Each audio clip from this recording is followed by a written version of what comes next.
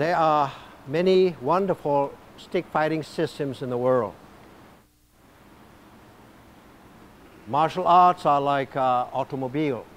Some are like Ferrari, Lamborghinis, Porsche, Cadillac, and some are like family station wagons. The system I like to share with you is they call it the dump truck system. Okay. So please bear with me, because some of you are trained in a fairly sophisticated systems. And today you're going to learn a little bit of dump truck system because we are going to hit very hard. This is called a no mercy system. We're going to learn to block. We're going to learn to strike. Okay, I want you to follow with this thing. The use of clubs, sticks, and staff in combat is as old as human history. Every human culture has its own unique way of using the staff and stick for self-defense against wild animals, human attacks, and natural forces. Filipino Kali, Indian Lati, Okinawan Bo, Chinese staff, and others have elevated the technique of stick fighting to the highest level of martial arts. This system that I'll share with you is called DOTE. It's not dot. It's Bando, Dote, or stick systems. The Bando Dote system is not as refined, elaborate, or sophisticated as the system mentioned above. The Dote system is divided into three major parts: long staff, medium, and short stick. The Bando combat stick training covers striking and thrusting techniques, blocking and parrying techniques, trapping and disarming techniques, holding techniques, head, neck, body, leg, arms, and fingers, walking, carrying, lifting, digging, climbing techniques, and yoga, stretching, and techniques. So today we will try to learn the art of striking and blocking and holding and trapping today. And so some of you heard about the Dog Brothers in California. And the Dog Brothers, as you know, he borrowed some of our techniques in the full contact matches when I taught these guys about 12, 13 years ago. So the system I try to share is basically a full contact type of fight. It's like Joe Louis' full contact fighting system. So I want you to be aware of that. Okay, page 2, general striking and blocking zone. During a fight, it is extremely difficult to strike at a desired target. Let me repeat. During a fight, it is extremely difficult to strike at a desired target. When the opponent is moving, maneuvering for better position for attack and defense. Many of you understand that because all of you are involved with full contact matches. The opponent is in a state of emotional excitement and mental alertness. It's very difficult. When an opponent has high mental alertness, it's very difficult to hit him where you want to hit him. The third is the opponent will resist, defend, and counter attack. Concepts of striking and blocking zones are used in basic training to gain understanding of offensive, defensive techniques. So I would like to jump down to strike zones. So you will see the strike zone. The reason for using the strike zones, some systems are as I said, very elaborate and very refined. A person will say, some system will say, with my stick, I can shave his mustache. With my stick, I can shave his goatee, whatever. But with us, our system is not as refined, very, very basic. It's a dump truck system technique. So we use like zones, like in basketball, like in football, like in hockey. The zone is very critical. So you will dealing with I want you to memorize that. This is the target zone. This is the left zone, is top of the head in the shoulder line. Okay. Zone 2, left 2, zone 3. So when I strike, we will strike with full force. Your job is to make sure you learn to protect that zone. Because the sticks I use the sticks back home are about 2 pounds. Okay, this is not very light. You cannot flip with this.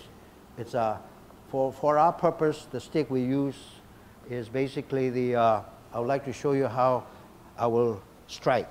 Okay, I will strike to his zone 1, left zone, okay? And he will try to use this block. So many of you will be standing like that. When I strike, I will strike a full blow to the head. Your job is to get up, okay? So in this line here, you see the shot. So he better move. If you do not move, you're going to get cracked. So therefore, it teaches you immediately to move. Okay. So keep this in mind, a non-movement fighting system usually is like a Statue of Liberty. You get liberated very quickly.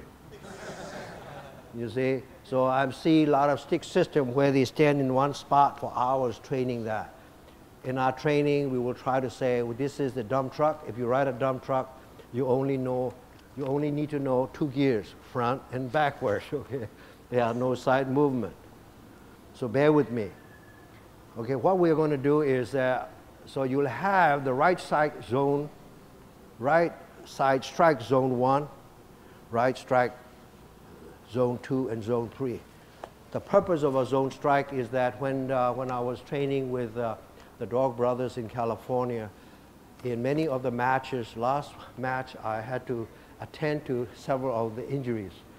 Some of them had the kneecap shattered, hip bone broken, elbows dislocated, shoulders displaced, skull got cracked, things like that. So one of the reasons is that they use hard Kali sticks without pad, okay? We are not going to hit that hard. We are not going to be sparring. We just want to develop good drills, okay? So that we will have a good skills in reflexes. So it is like working with the pad in the Joe Louis training. We have the padding system. Okay, so you will see basically the movement will be very similar. Now, I want you to look at on page 2 again on block zones. So this is the roof block. So we have this roof block. When you please do the roof block, please keep that hand. This is called a circle of safety. The reason is that you want to protect your face within the circle of your arms. You do not want to block this way because the blow will strike is going to shatter your forehead. We're going to crack a lot of people's head if we don't do that. So we block this way, okay, and in that line. The second type of block is, they call it the wall block. These are the roof block to the right side, roof block to the left side. When we block it, please make sure you step out. If you do not step out, your hip bone or your kneecap will be hit because the blow, if you do not step out, stay where you are. What will happen is that as it hits, the hip and the kneecap can be hit. You see, you really have to step out because the blows are hit with like a baseball bat.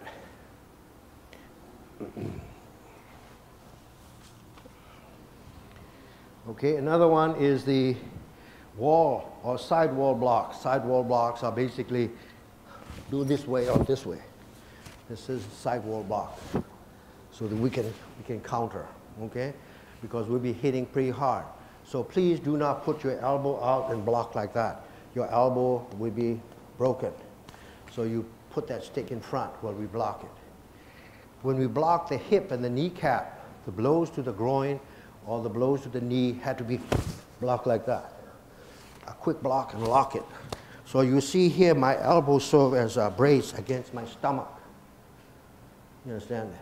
Please do not block this way. You will break your wrist. So you will see the movement here. So the hand is there. So you'll be here, you'll be here, you'll be here. You understand? Because we are going to be hitting very hard. So the shock will go through your body.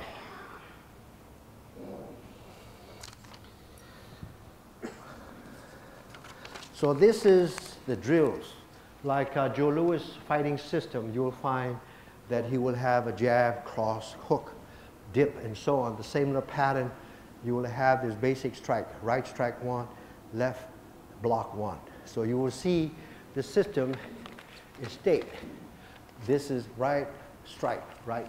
Strike one, left block one. Okay, left strike one, right block one, and so on. You can look at that zone and then you can read that. Keep this in mind. The most educated martial artists in the world are Americans. The Americans are probably the most educated, the most creative, the dynamic. Many of the martial artists in the third world countries are illiterate people. You can't teach them elaborate systems. So many systems that are cultivated in this country become enriched. You see? And it goes on among some of the most brilliant martial artists in this country. You'll find that Taekwondo, that's from Korea, that are brought from Korea. Many Americans can outfight and outperform many of the Koreans.